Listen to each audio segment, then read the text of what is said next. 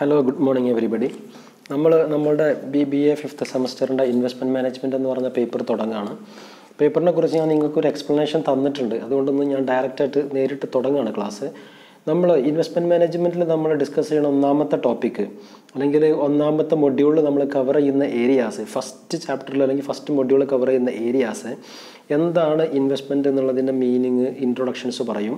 അത് എങ്ങനെയാണ് ഇൻവെസ്റ്റ്മെൻറ്റ് എന്നുള്ളത് പറയും. രണ്ടാമത്തെ ഇൻവെസ്റ്റ്മെൻറ്റ് സ്പെക്കുലേഷനും തമ്മിലുള്ള വ്യത്യാസം, പിന്നെ ഇൻവെസ്റ്റ്മെൻറ്റിൻ്റെ ഒബ്ജക്റ്റീവ്സ്, ഇൻവെസ്റ്റ്മെൻറ്റ് നമുക്ക് എവിടെയൊക്കെ ഇൻവെസ്റ്റ് ചെയ്യാം എന്നുള്ളത്, അവന്യൂസ് ഓഫ് ഇൻവെസ്റ്റ്മെൻറ്റ്. പിന്നെ അടുത്ത ചാപ്റ്ററിൽ നമ്മൾ കോർപ്പറേറ്റ് ഇൻവെസ്റ്റ്മെൻറ്റ്, റിട്ടേൺ ആൻഡ് റിസ്കിനെ കുറിച്ച് നമ്മൾ ഡീറ്റെയിൽ ആയിട്ട് ഡിസ്കസ് ചെയ്യും.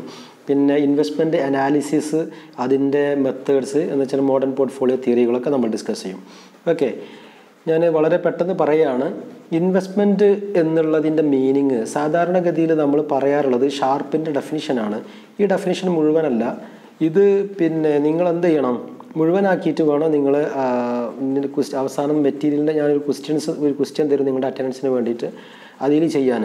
അപ്പോൾ ഷാർപ്പ് പറഞ്ഞ ഡെഫിനിഷൻ ഇങ്ങനെയാണ്: investment is sacrifice of certain present value for some അൺസെർട്ടൻ future value. Okay, investment is sacrifice of certain present value for some അൺസെർട്ടൻ future value. Future വാല്യൂയിൽ എന്തെങ്കിലും ഒരു return പ്രതീക്ഷിച്ചുകൊണ്ട് പ്രസൻറ്റിൽ നമ്മൾ നമ്മളുടെ ബെനിഫിറ്റുകളെ സാക്രിഫൈസ് ചെയ്യുന്നതിന് അല്ലെങ്കിൽ എന്തെങ്കിലും വാല്യൂസിനെ സാക്രിഫൈസ് ചെയ്യുന്നതിനാണ് നമ്മൾ ഇൻവെസ്റ്റ്മെൻറ്റ് എന്ന് പറയാം. ഇപ്പോൾ നമ്മുടെ കയ്യിലുള്ള പൈസ നമുക്ക് ഒരുപാട് ഉപയോഗങ്ങൾ ഇപ്പോൾ ഉണ്ടാവും. പക്ഷേ ആ ഉപയോഗങ്ങൾ അല്ലെങ്കിൽ ആ വാല്യൂ നമ്മൾ മാറ്റി വെച്ചുകൊണ്ട് സാക്രിഫൈസ് ചെയ്തുകൊണ്ട് ഭാവിയിൽ വരുമാനം ഉണ്ടാകാൻ വേണ്ടിയിട്ട്, ഭാവിയിൽ വലിയൊരു റിട്ടേൺ കിട്ടാൻ വേണ്ടിയിട്ട് നമ്മൾ എന്ത് ചെയ്യുന്നു, അതിനെ സാക്രിഫൈസ് ചെയ്യുന്നു അല്ലെങ്കിൽ നമ്മൾ കമ്മിറ്റ് ചെയ്യുന്നു. This is called investment. അത് നമ്മളൊന്നും കൂടെ എക്സ്പ്ലെയിൻ ചെയ്ത് പറയുകയാണെങ്കിൽ it is the process of using once savings or funds to buy an asset that are expected to yield a safe and acceptable return over a particular period of time. Okay, അപ്പോൾ നമ്മളിതിൻ്റെ അകത്ത് saving എന്നുള്ളൊരു term നമ്മൾ ഉപയോഗിച്ചിട്ടുണ്ട്. അപ്പോൾ saving നിന്നാണ് നമ്മൾ investment ഉണ്ടാക്കുന്നത്. സേവിങ് എന്ന് പറഞ്ഞു കഴിഞ്ഞാൽ നമ്മുടെ കയ്യിലുള്ള പൈസ, നമ്മുടെ കയ്യിൽ നമ്മളുടെ വരുമാനം കിട്ടിയതിൽ നിന്ന് നമ്മളുടെ സാധാരണഗതിയിലുള്ള എല്ലാ ചിലവുകളും അതിൽ നിന്ന് നമ്മൾ നിവർത്തും. അപ്പോൾ നമുക്ക് എന്തായി, നമ്മളുടെ ഇൻകത്തിൽ നിന്ന് നമ്മൾ എക്സ്പെൻസുകൾ കഴിഞ്ഞ് നിങ്ങളുടെ കയ്യിൽ വല്ലതും ബാക്കിയുണ്ടെങ്കിൽ ദിസ് ഈസ് കോൾഡ് സേവിങ്സ്. ആ സേവിങ്സ് നമ്മുടെ കയ്യിൽ സൂക്ഷിച്ചാൽ അത് നമുക്ക് ഒന്നും റിട്ടേൺ തരൂല. അതുകൊണ്ട് നമ്മൾ അതിനെന്ത് ചെയ്യും, റിട്ടേൺ കിട്ടുന്ന അസറ്റുകളിൽ നമ്മൾ ഇൻവെസ്റ്റ് ചെയ്യും. This is called investment. നമ്മൾ വെറുതെ ബാക്കിയുള്ള ബാലൻസുള്ള പൈസ സൂക്ഷിക്കുന്നതിന് സേവിങ്സ് എന്ന് പറയും. ഓക്കെ, ഇൻവെസ്റ്റ്മെൻറ്റ് എന്ന് പറയുമ്പോൾ means to generate efforts to make the money that has kept aside to grow. Okay, നമ്മളുടെ സേവിങ്സിനെ ഗ്രോ ചെയ്യാൻ വേണ്ടി നമ്മൾ ഇൻവെസ്റ്റ് ചെയ്യുന്നതിനെയാണ് നമ്മൾ ഇൻവെസ്റ്റ്മെൻറ്റ് എന്ന് പറയുന്നത്. ഓക്കെ, ഇനി ഈ ഇൻവെസ്റ്റ്മെൻറ്റിന് ഒരുപാട് ക്യാരക്ടറിസ്റ്റിക്സ് ഉണ്ട്. നമ്മൾ പിന്നെ sacrificing present value four അൺസെർട്ടൻ future value എന്ന് പറയുമ്പോൾ നമുക്ക് അതിൻ്റെ അകത്തൊരു പിന്നെ രണ്ട് ക്യാരക്ടറിസ്റ്റിക്സ് അവിടെ ക്ലിയർ ആണ്. ഒന്ന് അൺസെർട്ടൻ ഫ്യൂച്ചർ വാല്യൂ. അതിനകത്ത് ഫ്യൂച്ചർ വാല്യൂ എന്ന് പറയുന്നത് എന്താണ്, അതിൻ്റെ റിട്ടേൺ ആണ്, നമുക്ക് വരുമാനമാണ്. അതിൻ്റെ പ്രധാനപ്പെട്ട ക്യാരക്ടറിസ്റ്റിക്സ് റിട്ടേൺ കിട്ടുക എന്നുള്ളതാണ്. രണ്ടാമത്തത് it's അൺസെർട്ടൻ as it is in the future. അപ്പോൾ റിസ്ക് എന്നുള്ളത് വളരെ പ്രധാനപ്പെട്ട വേറൊരു ക്യാരക്ടറിസ്റ്റിക്സ് ആണ്. ഓക്കെ, അപ്പോൾ അതിൻ്റെ പ്രധാനപ്പെട്ട 4 ക്യാരക്ടറിസ്റ്റിക്സ് റിട്ടേൺ ഉണ്ടാവും, റിസ്ക് ഉണ്ടാവും, അതുപോലെ ലിക്വിഡിറ്റി എന്ന് പറയുന്നത് നമ്മൾ കൺവേർട്ടബിലിറ്റി ഇൻ ടു ക്യാഷ് എന്നുള്ളതാണ്. നമ്മളൊരു അസറ്റിൽ ഇൻവെസ്റ്റ് ചെയ്യുമ്പോൾ ആ അസറ്റിന് ഒരു ലിക്വിഡിറ്റി ഉണ്ടാവും. ആ അസറ്റ് എത്ര പെട്ടെന്നാണ് നമുക്ക് ക്യാഷ് ആയിട്ട് കൺവേർട്ട് ചെയ്യാൻ പറ്റുക. ലിക്വിഡിറ്റി എന്ന് പറഞ്ഞു കഴിഞ്ഞാൽ capability of N asset to convert it self in to cash എന്നുള്ളതാണ്. അപ്പോൾ ക്യാഷിലേക്ക് നമുക്ക് കൺവേർട്ട് ചെയ്യാൻ പറ്റുന്ന അതിൻ്റെ ക്യാപ്പബിലിറ്റിയാണ് ലിക്വിഡിറ്റി. ചില അസറ്റ് വളരെ ലിക്വിഡ് ആയിരിക്കും, ചില അസറ്റ് തീരെ ലിക്വിഡ് ആയിരിക്കില്ല. നമ്മൾ ലിക്വിഡ് അല്ലാത്ത അസറ്റുകൾ നമ്മൾ ഫിക്സഡ് അസറ്റ് എന്നൊക്കെ പറയും. ഇറ്റ്സ് ലിക്വിഡ്, പക്ഷെ അതിനെ നമുക്ക് ക്യാഷാക്കി മാറ്റാൻ പറ്റും. പക്ഷെ അതിൻ്റെ ഒരു സമയം എടുക്കുക എന്ന് പറഞ്ഞാൽ വളരെ വലുതായിരിക്കും. ഇപ്പോൾ ഫോർ എക്സാമ്പിൾ നിങ്ങളുടെ കയ്യിലൊരു മാർക്കറ്റബിൾ സെക്യൂരിറ്റി ഉണ്ട്, ഏത് ടൈമിൽ വേണമെങ്കിലും നിങ്ങൾക്ക് വിൽക്കാൻ പറ്റും. അപ്പോൾ നിങ്ങളിപ്പോൾ അത് വിറ്റ് കഴിഞ്ഞാൽ ഒരു പക്ഷേ നിങ്ങൾക്ക് നാളെ മറ്റന്നാൾ അതിൻ്റെ ക്യാഷായിട്ട് കിട്ടും. നിങ്ങളുടെ ബാങ്കിലുള്ള പൈസ നിങ്ങൾക്ക് എപ്പോൾ വേണമെങ്കിലും പിൻവലിക്കാം. This is most liquid asset. പക്ഷേ നിങ്ങൾ കയ്യിലൊരു ഭൂമിയുണ്ട്, അത് നിങ്ങൾക്ക് ഇന്ന് വിറ്റ് ഇന്ന് ക്യാഷ് കിട്ടാനുള്ള സാധ്യത കുറവാണ്. അതിൻ്റെ രജിസ്ട്രേഷനൊക്കെ കഴിയണം, അത് വലിയൊരു പ്രോസസ്സാണ്. സോ അത് അങ്ങനെയുള്ളതിനാണ് നമ്മൾ ലിക്വിഡിറ്റി എന്ന് പറയുന്നത് കൺവേർട്ടബിലിറ്റി ഇൻ ടു ക്യാഷ് എന്നുള്ളതാണ്. ഓക്കെ, പിന്നെ ചില അസറ്റുകളിലൊക്കെ ഇൻവെസ്റ്റ് ചെയ്യുമ്പോൾ നമുക്ക് ടാക്സ് ബെനിഫിറ്റുകൾ കിട്ടും. These are the 4 characteristics of investment. Okay, ഇനി ഈ ഇൻവെസ്റ്റ്മെൻറ്റിൻ്റെ ഒബ്ജക്റ്റീവ്സ് ഞാൻ ഓരോന്ന് ജസ്റ്റ് ഒന്ന് പറയാം. നിങ്ങൾ അതിൻ്റെ ഒരു നോട്ട് തയ്യാറാക്കണം. നിങ്ങൾക്ക് ടെക്സ്റ്റ് ബുക്ക് വാങ്ങാം. യൂണിവേഴ്സിറ്റി പ്രിൻറ്റ് ചെയ്യുന്ന ടെക്സ്റ്റ് ബുക്കിൽ കാര്യങ്ങളൊക്കെ ഉണ്ടാവും. നിങ്ങൾക്ക് ആ ടെക്സ്റ്റ് ബുക്ക് വാങ്ങി എക്സാമിനൊക്കെ പഠിക്കാം. വലിയ നല്ല ടെക്സ്റ്റ് ബുക്കുകളുണ്ട്, അതൊക്കെ നിങ്ങൾക്ക് വാങ്ങിയിട്ട് എക്സാമിന് പഠിക്കാം. നോട്ട്സ് നിങ്ങൾ തയ്യാറാക്കണം. ഒന്നാമത്തെ അതിൻ്റെ ഒബ്ജക്റ്റീവ് എന്ന് പറഞ്ഞാൽ മാക്സിമൈസ് റിട്ടേൺ ഞാൻ പറഞ്ഞു. രണ്ടാമത്തത് ടു മിനിമൈസ് റിസ്ക്. ഏതൊരാൾ ഇൻവെസ്റ്റ് ചെയ്യുകയാണെങ്കിലും റിട്ടേൺ മാക്സിമൈസ് ചെയ്യാനും റിസ്ക് മിനിമൈസ് ചെയ്യാനും വേണ്ടിയിട്ടായിരിക്കും അത് ചെയ്യുക. പിന്നെ ഈ ഇൻഫ്ലേഷനെതിരെ ഉള്ള ഒരു ടൂളും കൂടെയാണത്. പിന്നെ ലിക്വിഡിറ്റി പ്രൊവൈഡ് ചെയ്യുക, ടാക്സ് ബെനിഫിറ്റുകൾ കിട്ടും. അതുപോലെ ലീഗൽ പ്രൊവിഷൻസൊക്കെ നമ്മൾ പാലിക്കുക, ഹെൽത്തി സ്പെക്കുലേഷൻസിനെ പ്രൊമോട്ട് ചെയ്യുക, ആർബിട്രേജിനുള്ള സാധ്യത വർദ്ധിപ്പിക്കുക. ഇത്രയാണ് ഇൻവെസ്റ്റ്മെൻറ്റിൻ്റെ ലക്ഷ്യങ്ങൾ എന്ന് പറയണത്, ഒബ്ജക്റ്റീവ്സ് ഓഫ് ഇൻവെസ്റ്റ്മെൻറ്റ് എന്ന് പറയുന്നത്. അതിൽ നിങ്ങൾക്കൊരു പക്ഷേ മനസ്സിലാവാത്ത ഒരു ടേം എന്തുകൊണ്ടാണ് ഈ ഹെഡ്ജ് അഗെയിൻസ്റ്റ് ഇൻഫ്ലേഷൻ എന്ന് പറഞ്ഞാൽ എന്താണെന്നുള്ളത് ഒന്നും, അതുപോലെ ആർബിട്രേജ് എന്ന് പറഞ്ഞാൽ എന്താണെന്നുള്ളതുമായിരിക്കും.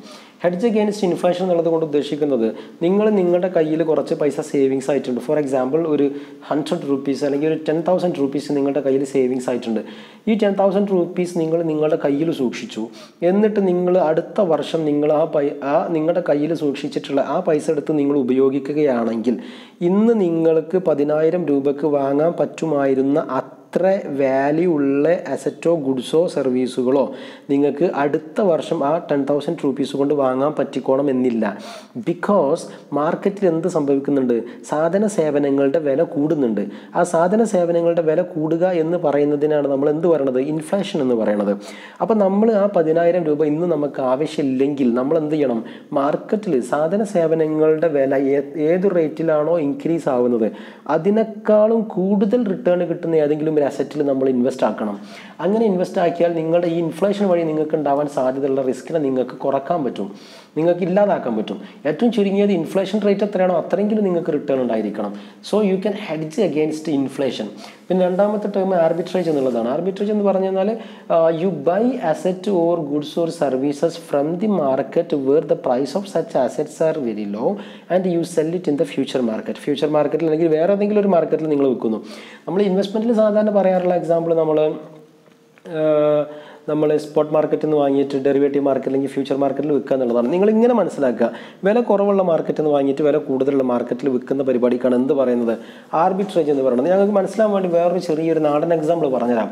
കോഴിക്കോട് മിക്കവാറും ഈ കുരുമുളകിനൊക്കെ വില കുറവായിരിക്കും. കുരുമുളകിന് നമ്മുടെ പലചരക്ക് സാധനങ്ങൾക്കൊക്കെ, പലചരക്കല്ല നമ്മുടെ മലഞ്ചരക്ക് സാധനങ്ങൾക്ക്, കുരുമുളക്, പിന്നെ അതുപോലെ തേങ്ങ, അടക്ക, അങ്ങനെയൊക്കെയുള്ള പോലെ സാധനങ്ങൾക്ക് പൊതുവെ വില കുറവായിരിക്കും.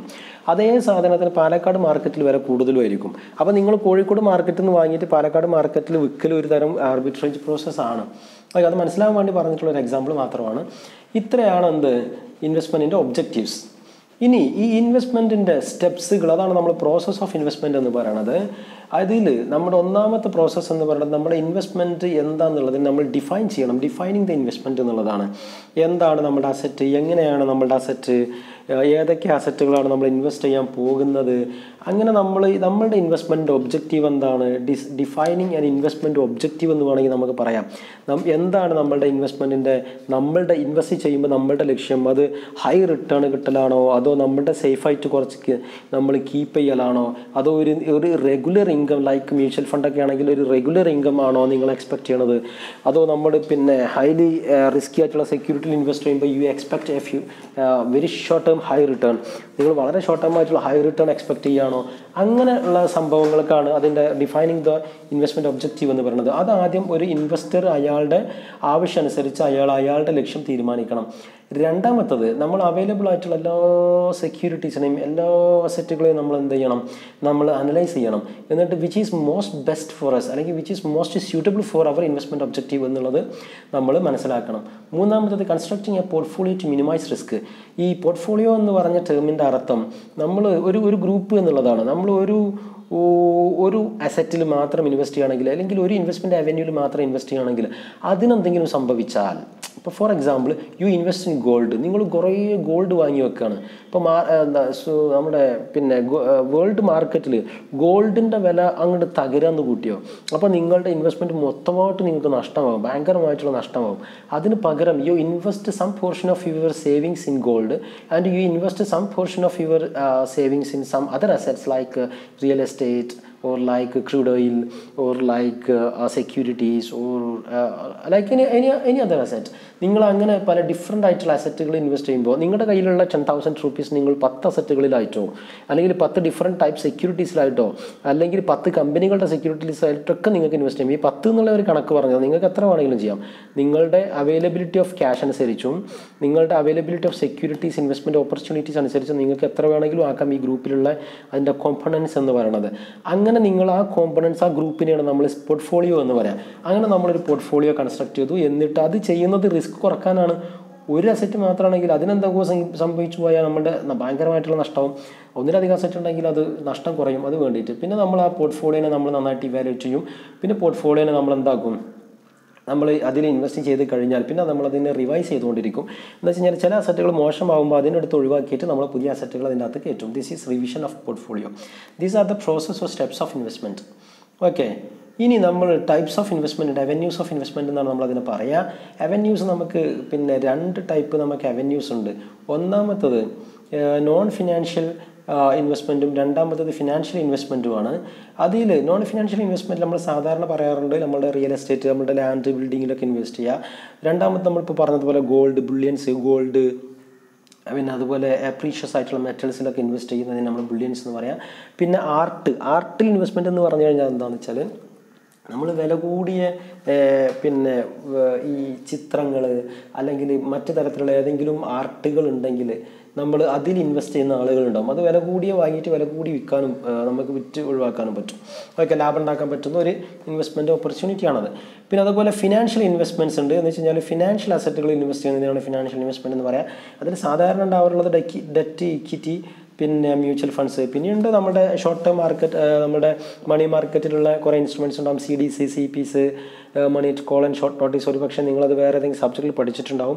അങ്ങനെ നമുക്ക് ഫിനാൻഷ്യൽ അസറ്റിലും ഇൻവെസ്റ്റ് ചെയ്യാം. These are the investment avenues. Okay, that's all. Thank you. ഇന്നേക്ക് ഞാൻ ഇത്രേ പറയുന്നുള്ളൂ. ഇത് നിങ്ങളുടെ ഫസ്റ്റ് ലെക്ചർ ആയതുകൊണ്ടാണ് ഞാൻ കുറച്ച് സമയം കുറച്ച് പറഞ്ഞത്. നിങ്ങൾ ചെയ്യേണ്ടത് എന്താണെന്ന് വെച്ച് കഴിഞ്ഞാൽ ഇതുമായി ബന്ധപ്പെട്ട ഒരു ചോദ്യം ഞാൻ നിങ്ങളുടെ ക്ലാസ്സിൽ അപ്ലോഡ് ചെയ്യും. അത് നിങ്ങൾ എന്ത് ചെയ്യുക, ആ ചോദ്യം നിങ്ങൾ സോൾവ് ചെയ്യുക. അതാണ് നിങ്ങളുടെ അറ്റൻഡൻസ്. പിന്നെ പറഞ്ഞ അത്ര നിങ്ങൾ ടെക്സ്റ്റ് ബുക്ക് നിങ്ങൾ if possible you make it available. എന്നിട്ട് നിങ്ങൾ അതിൻ്റെ നോട്ട്സ് തയ്യാറാക്കുക, അല്ലെങ്കിൽ ടെക്സ്റ്റ് ബുക്ക് നന്നായിട്ട് വായിച്ചിട്ട് നിങ്ങൾ തയ്യാറാക്കി വെക്കുക. നിങ്ങൾക്ക് I will give you questions and you have to solve 6 years questions of your university examination. That is your assignment. Okay, that's all. Thank you.